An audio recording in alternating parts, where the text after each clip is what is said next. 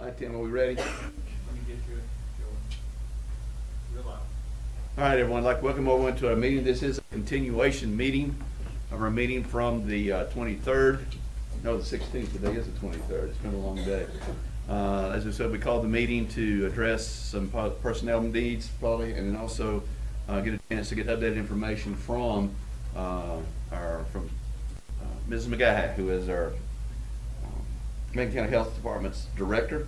As I said, the agenda is there. Hope everyone availed himself of it as you came out. This is what it is. I will make sure everyone understands there will not be any public comment tonight. This is a continuation meeting from a previous meeting, so we will not be taking public comment during the meeting. Okay. And so for those that came, thank you. Like I said, we're here to try to do what we think is best for the school system and hear the information we have and then possibly consider action and go from there. So at this time, I'm going to turn to our, I'd like everyone would please rise. I turn to Tommy Cave, who is our vice chair. And Tommy, if you would lead us into our moment of silence, please. We all know why we do it, veterans. And this mask, last week I showed it. It lifts everything, EMTs, everything. Had one added I had never thought of, correction of it. And I almost added myself today. I started out this morning getting my second shingles shot. Then I had a dental appointment. Now I've got a school board meeting. And my wife came home in between from school. So it's been a good day. But anyway, if we would, we'll bow our heads and think of these veterans of ours and the others in trouble.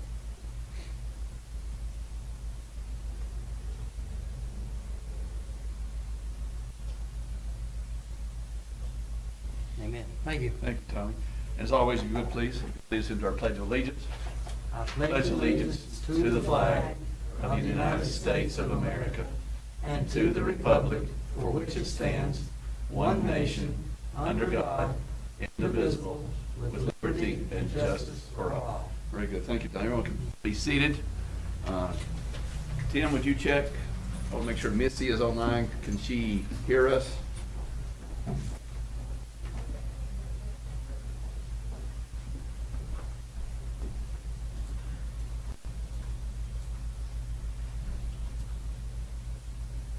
She must have herself muted. Missy, can you hear us? Yes, I can hear you. Okay, good. Hadn't heard you so long. John's going to make us do roll call votes, so in case you have anything, we need to have you here with us, shall we say. We go from there. First thing we have is we normally have what's called our spotlight on picking programs.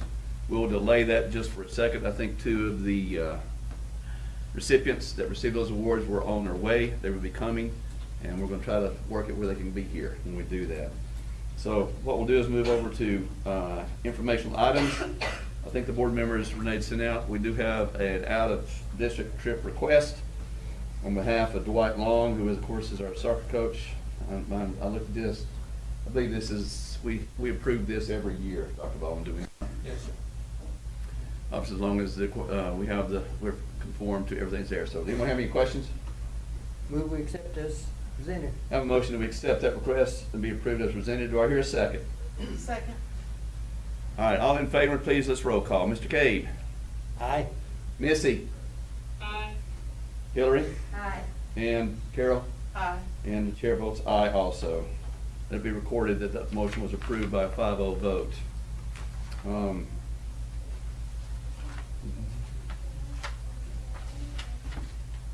think we should see if Kathy is available and move into that, and then, Yeah.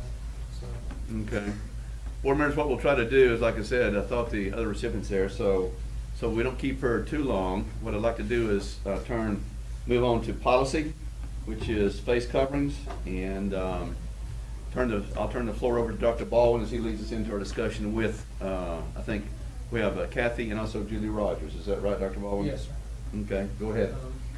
Mr. Chairman, in the board's packet, you have information from the quarantines and transmissions within the school system during school year 2021, last school year.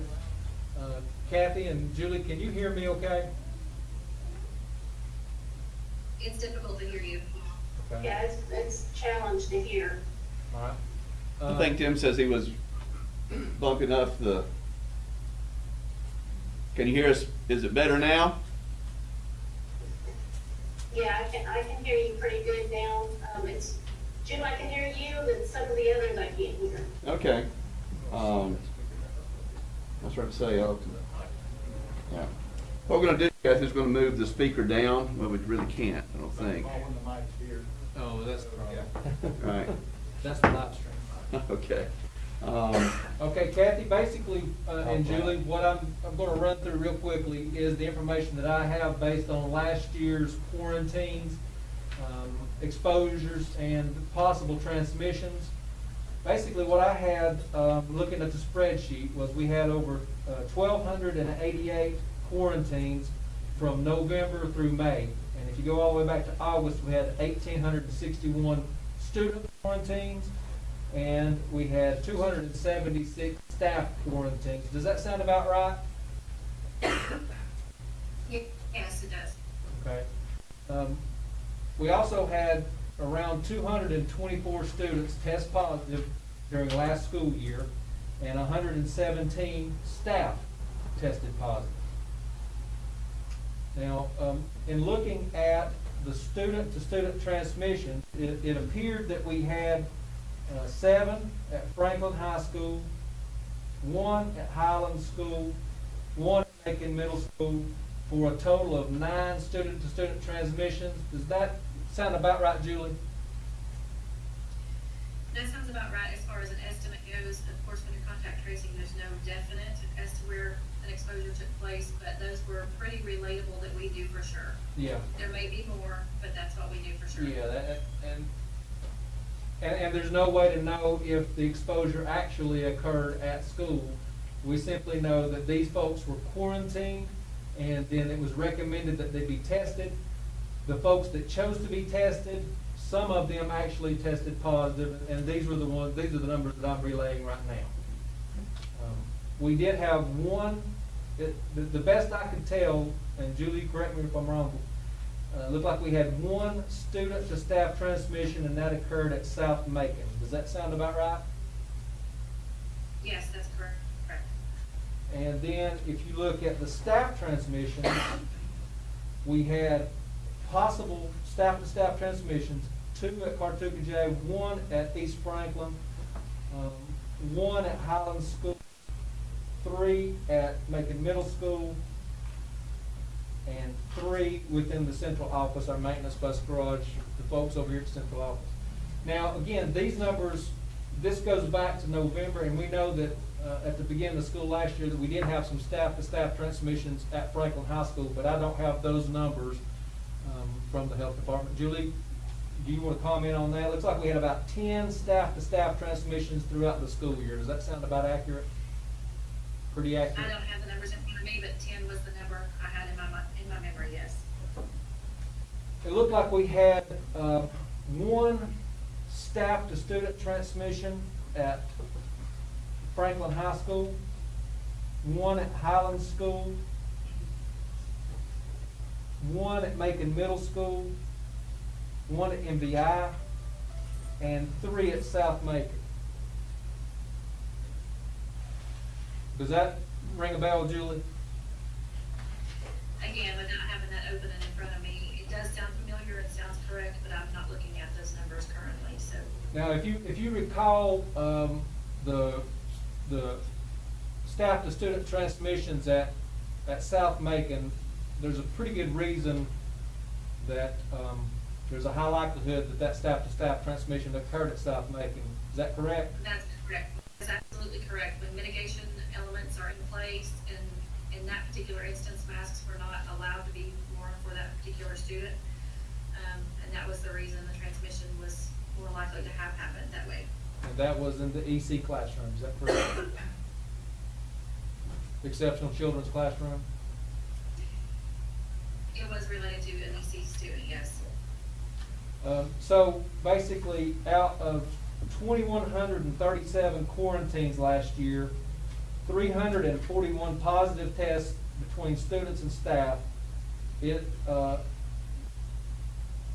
believe that we had 27 transmissions that occurred while at school. Is pretty close, Julie, you think? Yes, and that was with extreme mitigation efforts of masking and social distancing, yes. And so far, over the past 2 weeks, we've seen a number of quarantines. Tim, can you pull that spreadsheet up so that folks can see that? The spreadsheet.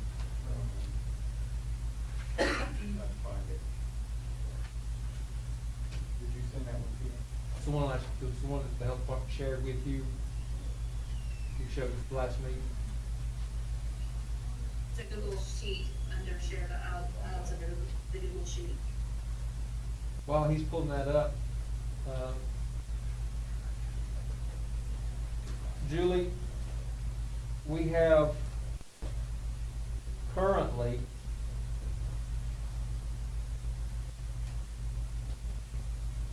90, it just changed while I'm sitting here looking at it. Went from 98, and now it's back up to 98 students who are out. 73 students are quarantined, and 25 are have tested positive.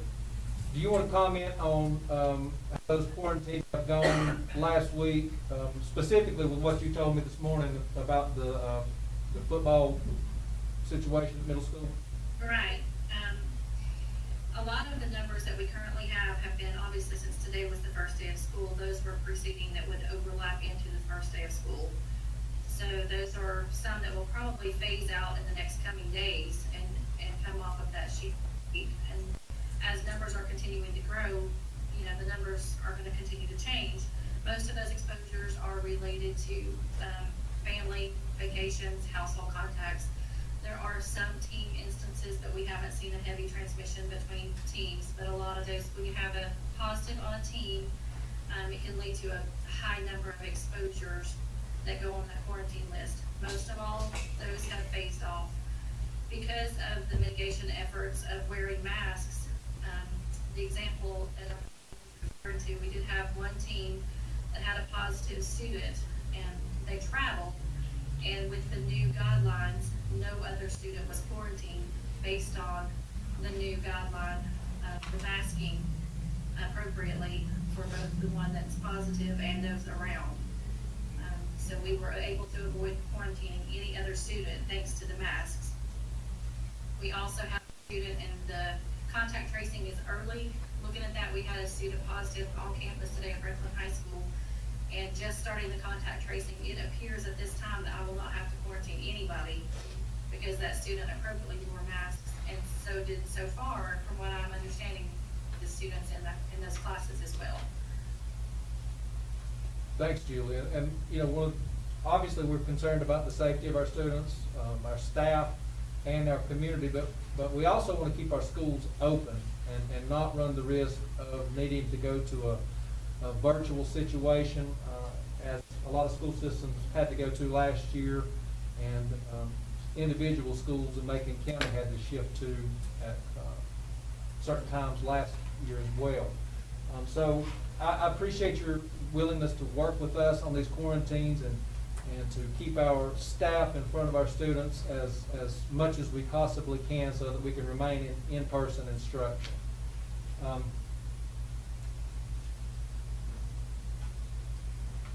And Kathy, Julie, either one of you that can chime in here, over the course of the last month, really, I've received a tremendous amount of information from folks from both sides of the discussion. I've heard from folks that have shared research articles about how effective masks are, and I've received the same number of, if not more, articles suggesting that masks have no benefit. I've been asked how many children have been hospitalized in Macon County with COVID-19 over the course of the pandemic, what our actual number of hospitalizations are right now in Macon County. Obviously, this is information that I don't have access to as the superintendent, and I really don't have a way of determining the efficacy of masks when considering the tremendous amount of information that that I've been provided by, again, both sides of this discussion. Folks that believe masks are effective, and those folks that have research articles that say that masks aren't effective. Can you comment on the efficacy of masks, face coverings, and why the decision has been made from the health department to recommend face coverings? And then also talk about the number of children that have been affected by the pandemic in Macon County, and the number of hospitalizations that we have, both in children and general. So we, talking about the efficacy of masks, it's from the beginning of the pandemic, we have known that masks prevent respiratory droplets from passing to another person. That is something the CDC has known and has promoted mask wearing since the beginning of this pandemic, and continues to promote that. We know that mask wearing for many diseases that we have had throughout the time has prevented disease transmission for respiratory transmissible diseases. Have you been shared this information that the board has received from the community regarding a number of websites and articles and videos that state that masks aren't effective? Have you been able to see that information, or is that just the board that's receiving that? I've not been given any information that the board has seen. I don't know if it's a reputable site. There's plenty of misinformation that is out there. We try to promote that people go to reputable sites that we know that we can count on, and that are scientifically based. So, Can you provide that? those reputable sites are saying masks are important for this pandemic. Can you provide that information to the community so that these folks can see it? Is there somewhere that folks can go to see that information? What's that? I'm sorry, Kathy, what did you just say?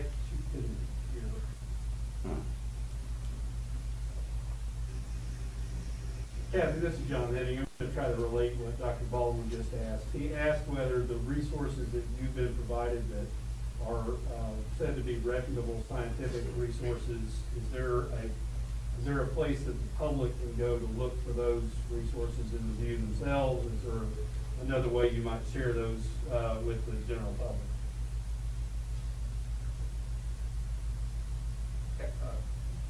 Ms. McDonald, you'll have to unmute. I'm not Oh, that was me, I'm sorry. Yes, I can provide you with those links, and you can put them on your website and read through that information. Can you talk about the number of folks that we have in the community that are hospitalized with COVID, and also the number of children that have been affected in Macon County since the pandemic began? So, I'll review some of the numbers that we have all around. From last week to this week, we've gone from 183 active cases to 243 active cases. And as you know, that we have people rolling off that number as well as going on that number. For the last 14 days, we've had 345 new cases. Our current positivity rate is 26.73, so that's lower than it was this time last week. However, it is still in the red zone. Positivity rate of 26.73 is higher than, it's a very high transmission going on in the community. Our 14-day case rate per 100,000 is up to 906. What was that last number? As far as the hospitalizations, the information that I have is for not just Macon County, it's for the Western North Carolina region. We have hospital regions that collect this information. Currently, we have, out of the ICU beds,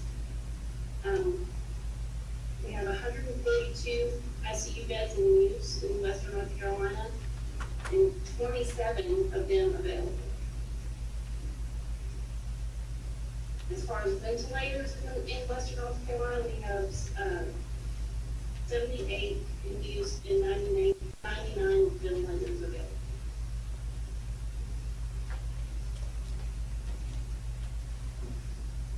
The problem is this, really the ICU beds that are being used. We have, both hospitals in the community have said they are stressed. Their ICU beds are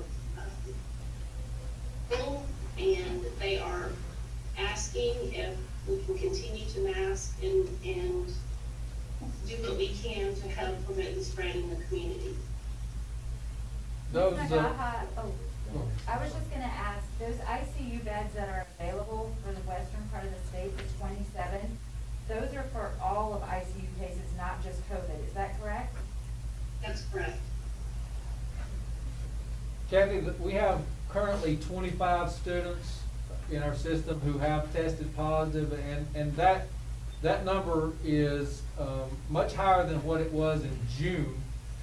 25 is not the highest that we've been since the pandemic began. Do you want to comment on what you're seeing in children at this point? From last week to this week, we've seen an increase in the number of children in 0 to 17 that are testing positive out of our cases. So last week we were at about 11%. This week we're up to 16.3%. So it has increased slightly. So the larger number of the cases that we're having are falling in the 0 to 17 age group. Do we have any children currently hospitalized? No, we do not. That's good. Currently, we don't have any child in the hospital. Thank God. Amen. Kathy, if I can interrupt, here in Franklin, do you have the number of ICU beds that are available? Are there any available here in Franklin at this point in time? If you have that information. I don't have the number, and of course, that too is a rolling number. Right. You know, people get admitted and discharged constantly. And so at any given point, that number can change, but I can definitely get that number and find out for you. Yeah, bluntly, the reason I ask, I've been hearing some, I would say, some stories coming out that are of concern, to say the least, of no beds at all, and actually we've had cases where people are in the hallways. Is there truth to that? Do you have any idea? I have not heard that. I've heard of individuals being held in the ER beds, waiting for an ICU bed. Okay. Not necessarily in the hallway, per se, but in the ER beds. Okay.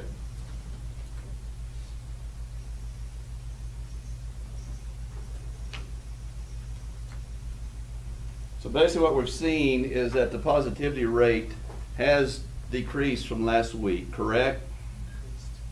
Yes, it went from about 51% down to 26%, but 26% is very concerning still. It's nowhere near where we want to be. Correct. We're definitely in the red zone when we look at our transmissibility. If you go to the CDC site and look at that for Macon County. If you can give me, what are the in the red zone, what percentages, is there a certain percentage that falls within, that's where it kicks it up to the red zone, Kathy? Yeah, they have qualifying numbers, and if you give me a minute, I can repeat those to you. But it'll give me a minute, I can pull it up. Okay. Kathy, how many COVID tests did we actually administer? We have 26% positivity rate, but how many tests did we administer here?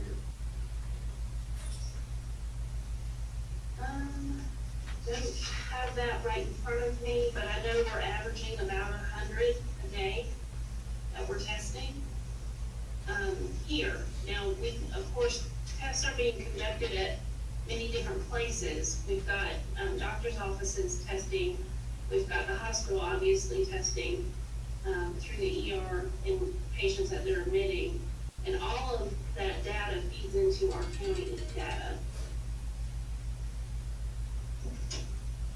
So like again, I can tell you the number of tests we perform here at Macon County Public Health. I don't have the number of tests that are being done at the hospital and places like private doctor's offices.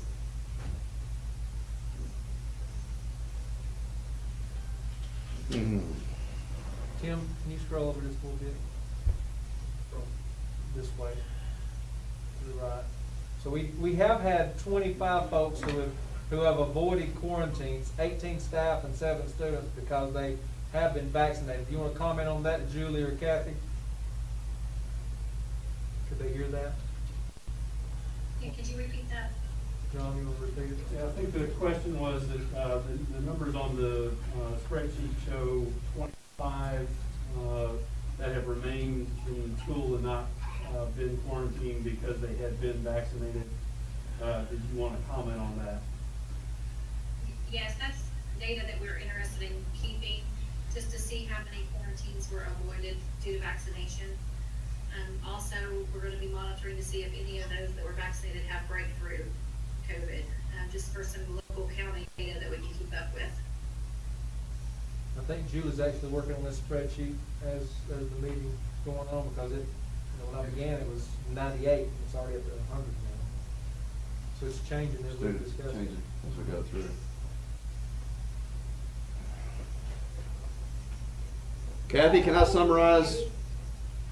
Kathy? So, you're talking about the indicators of that, what determine whether we're red, orange, yellow. The county has to have greater than 100 of new cases per 100,000 people in the past 7 days. And the positivity rate over the past 7 days has to be greater than 10%. And that puts us in the red. Those two things determine the color that zone we're in. So both those factors would put us, would, not just one, but both of those are in the area that would keep us in the red zone, correct? Correct. Okay. That's why I'm saying that 26% positivity rate is not good, even though we're down from 51. It's not a good indicator. Kathy, when I've spoken to staff and even to some parents, you know, I think that what I've heard is that there's some level of frustration that we're doing all that we can in schools, but we're just a small part of the community, and I'm not sure that we'll be able to reduce the positivity rates if the measures that we're talking about only occur at school. And I think that our staff and students alike feel like that the school system has had the burden of reducing the community transmission placed on our shoulders. And I appreciate that frustration. Anytime that I'm given an opportunity to talk about this with other groups of individuals considering whether to mask or to implement any of the strategies that would mitigate the transmission of this disease, I am saying the same thing. Please, do what you can. Mandate masks. Try to get everybody socially distanced. I mean, that is something, the same consistent message I offer any group that's meeting talking about this. We've put out letters to the churches recommending this. I've talked to, commissioners, aldermen, anywhere I can ask to implement these strategies is where we need to be at this point. It's not just the schools. However, by you doing the mitigation measures that you're doing, we're hoping to keep teachers in the classroom and students in the classroom. Well, And that will keep kids going to school face to face, which is all of our goal. that is definitely our goal, and I think if you look at the surges that we've had over the past 18 months, they've all occurred just before schools reopened. I know we had a surge, it seemed like last August, right as school was reopening. Then once school opened, the cases seemed to come down. And then after Christmas last year, when schools were closed for a couple of weeks, we had a surge in January. And then if you look at the surge that's going on right now, obviously school has been out over the summer, and we're seeing another surge. But the main point of that is that once schools reopened, it seemed like the cases actually came down in the community. Is that what you've seen? And that is something that we are hoping for, and we, like we're doing today, we're keeping an eye on it. We don't want to do this longer than we have to do. We hope that the cases come down, the transmission comes down.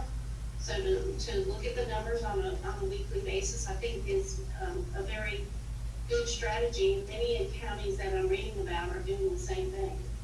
Well, we know what happened in Haywood County after, I think it was, how many days was it they were in school last week, John? 2 or 3? Yeah. And then they wound up having so many quarantines and isolations that they've actually gone to a face covering requirement now after opening and optional. So, again, our main goal is to keep schools open. We don't want to go to a virtual scenario. It's not the best interest of our students, and I don't think it's in the best interest of our community. I know it's not in the best interest of our community, but I think it'll also help keep cases down if schools remain open. So we really appreciate you working with us to make sure that our students and our staff stay in the classroom. Thank you for all you're doing for this. I can't thank you enough. Kathy, while I got you, I'm gonna look at the other board members. Does anyone else have a question? Kathy? Anyone? Missy? I just have a general question. At what point, where will we need to be to say that our kids can do optional math? What percentage? Do we have a goal? The goal that I've talked about is being in the zones that indicate that it's safe to do that, which, I'm sorry, did I lose you? No, we hear you. Okay, so, looking at the yellow and the blue areas are areas where we have talked about in the past being more comfortable with them having optional mask wearing policy. But in the orange and red areas, I think that's a moment that we need to look at it and say it's time to do mandated mask wearing.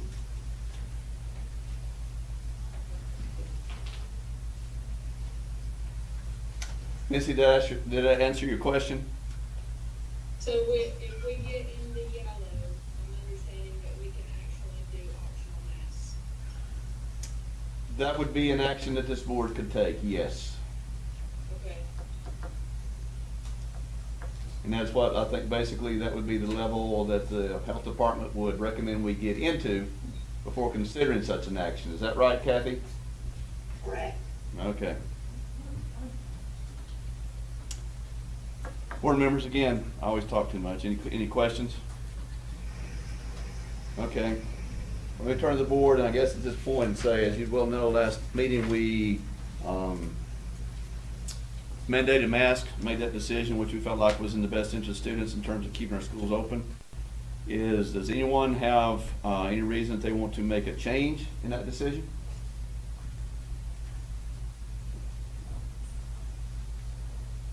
Missy? I didn't hear your question, Tim. John, will you repeat it for me? Yeah, Jim's question was whether any board members, having considered the matter last week and now with the update you just got on the numbers in the county, have any desire to make any change in your current mask policy?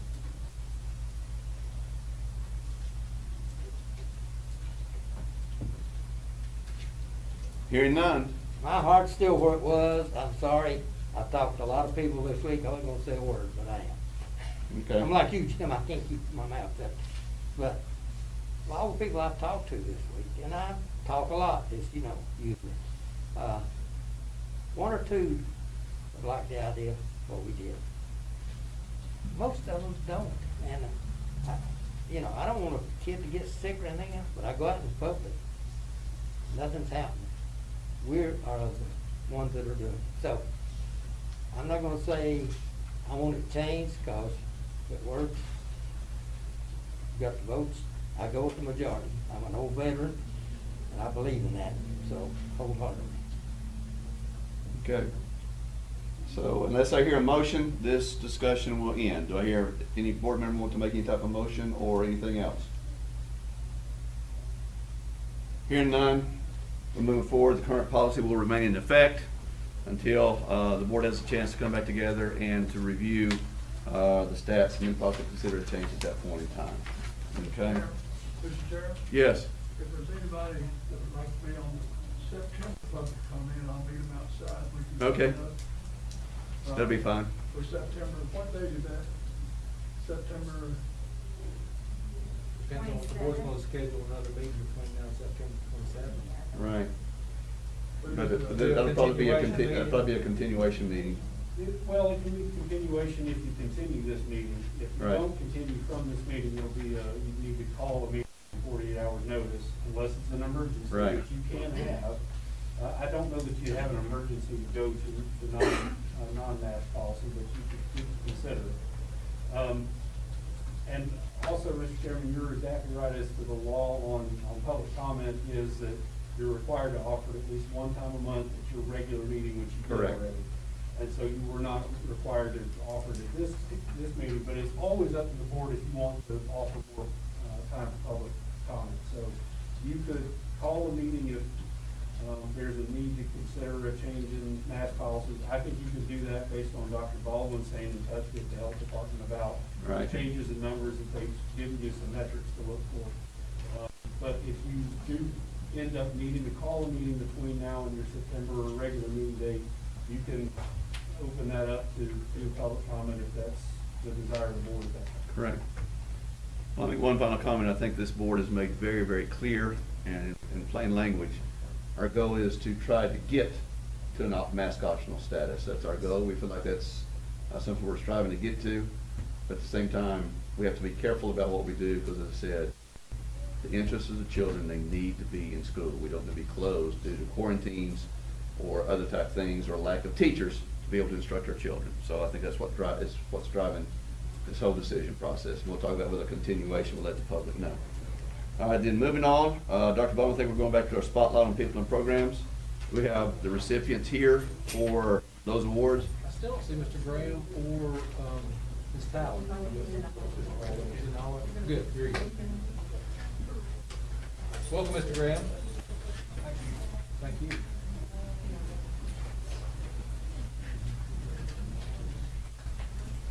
We'll pause for a moment.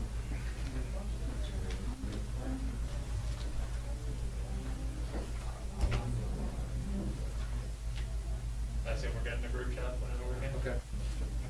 Okay, Dr. Ball, at this time, if you would, please. The first person we'd like to recognize is our support person of the year, Miss Christina Talent. She is a teacher assistant at Coggins. She is a roaming teacher assistant, so she serves students across that school and supports the teachers in providing for the children's needs, whether those are the social and emotional learning needs or the academic needs of the entire school. So she does a great job. She is a very popular person at Coggins, and she is our support person of the year, Miss Christina Talent.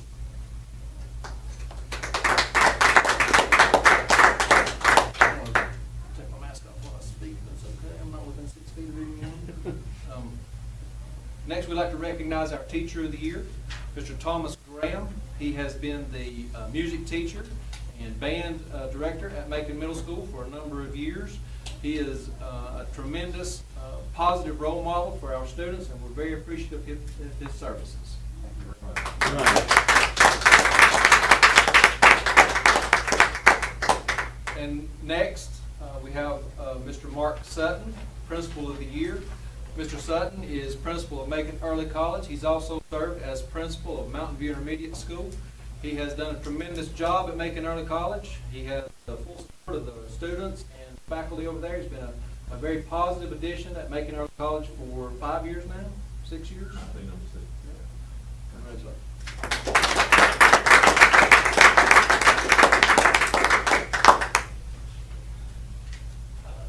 Thomas, can I get you two together for a photo real quick? Sure. And we know who kept him straight, that young man over there. Right? Let's scoot forward a little so we're not in the projector lights. I'll try not to bang your head, buddy. You want to hold up your biscuits?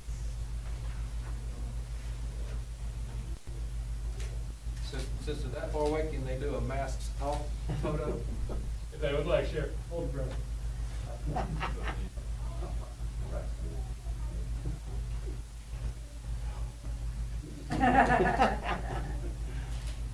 Lord help. That'll do fine, thank you.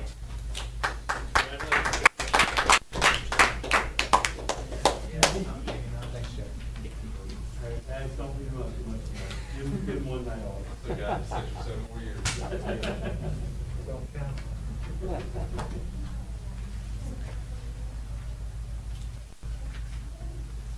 All right, next on the agenda, if I'm following Dr. Trey, would be, I think we do have a personnel report. So at this time, I entertain a motion by the board to go into closed session. And I'll go to Mr. Henning to give us our reasons for doing so. Yes, Mr. Chairman, it's the one set out in GS 123-318.11A1 to prevent the disclosure of privileged and confidential personnel information pursuant to GS 115C-319 through 321, and exclude matters pursuant to GS 115C-402 and 20 USC 1232B or further. Okay. We've heard from Mr. Henning. Do I hear a motion to go into closed session at this time? So moved. And a second? Second. All in favor, say by saying aye. Aye. Missy? Aye. Okay, just so we have everybody else here. Does that work, John? Yes. All right. I'm not going to report. Okay, thank you so much. All right, since I think Bobby is set up here and whatever, we'll but go over there. Missy's got to state we can't move her over to be part of the discussion. Can we, Tim? I didn't hear you. I was talking to Tim. I can make that happen. Okay, it's up to the board. So, or nothing else, we can always go and. It's gonna be brief. Yeah, it's going to be very, very brief. So I didn't know if whatever the decision of the board would be. Have any decisions? We'll have approval of the personnel report. Just pretty much approval of personnel, and that's going to be it, Bobby. And I don't, Okay. Mr. Chairman, if we could say right now, do you think there's any intent to continue the meeting, or are you going to continue to, I don't know. Well, the only thing will come up, John, as far as I know, is we'll discuss the next time we'll have a meeting, and if it's before our regular scheduled meeting, will it be a continuation or a new meeting? So, of course, that information will go out immediately. Renee will be putting that out as early as tomorrow, based on what we decide. So. Is there any discussion of the personnel report? That's what I was going to say. I don't know that there's really any discussion. Let me rephrase that. We've looked at it. Everybody's had a chance to look at it. Miss, if you're hearing me, so rather than going to closed session, it's there. Totally open to the board, just approving the personnel report. We've had a chance to review it. If there aren't any questions, there's no reason not to do that. So, back to the board. Do I hear a motion? So moved. A motion that the personnel report be approved? Accepted as. As accepted and approved as presented. Do I hear a second? Second. Again, voice call, all in favor. Missy? Aye. Hillary? Aye. Carol? Aye. Board chair votes aye also. Let it be shown that the personnel report was approved by a 5-0 vote. So the final thing we'll talk to is, do we desire to have another meeting prior to our next scheduled meeting? And if so, when? And go from there. So I'll open the floor to discussion by the board members. Things not gonna change, I see that, until we get, these numbers, but, I mean, they're coming down. Can't we, if we keep seeing them, Knox in charge of that, he knows the numbers, and we get them every day from him. If we see it, yeah, I would like to go have a call session, but there's no use in doing it now. Let's wait and see what Right. happens, and we can do it. All we gotta do is let the press know 2 days ahead of 48 time. 48 hours, right. 48 hours and we're good. So I think that's The just play it CDC by ear. information comes out every Thursday Thursday. night. Right, so play it by ear and see what happens. Wait, how long did you think? He said just till. Until the numbers come down. until we- Not set a meeting unless we feel like we have numbers that are gonna change the Till we landscape. get- And then you have to give 48 hours notice. Right. Unless you consider it an emergency. Now, I mean, I have advised clients that were mask optional, that if they decided on bad metrics that they needed to go mask required, that that's an emergency. I don't have any problem saying that. I don't know if it's an emergency, you might consider it one, you can, I guess a case could be made that it's an emergency decision. You wouldn't have given much notice at that point, but you could do it on less than 48 hours notice. I tend to think 48 hours is gonna work. Yeah, Right. I agree. Getting whatever color that is. Okay, I think I've understood what you're saying, Tommy. We're not gonna schedule automatically another meeting with a given date. We'll simply, ask Dr. Baldwin to review and get that, and pass on to us information. And if we see an encouraging trend, at that point, we'll publicize it, and John says have a 48-hour notification and address it at that point in time. Is that right? That's correct. We would know on Thursday night, we could go ahead and schedule it, possibly meet on Tuesday. The following week, something like that. Does that work? Everybody's nodding their head. I think I see your head nodding over in your car, don't I, Missy? Yes, you say that. All right, is there anything else come before the board at this time, board members? We're good. Hearing none, I'll entertain a motion, we adjourn, So moved. and a second. Second. All in favor, say by saying aye. Aye. And Missy? There we go, unanimous. Again, as we close, thank everyone for coming in. Bobby, thank you for your work, and Tim, as always, outstanding job as we stream. So, like I said, I'm proud of this board. I think we're doing everything we can to keep kids in school and to further education. What's the best interest? So, at that time, the meeting is officially adjourned. We did have a good first day. Haters.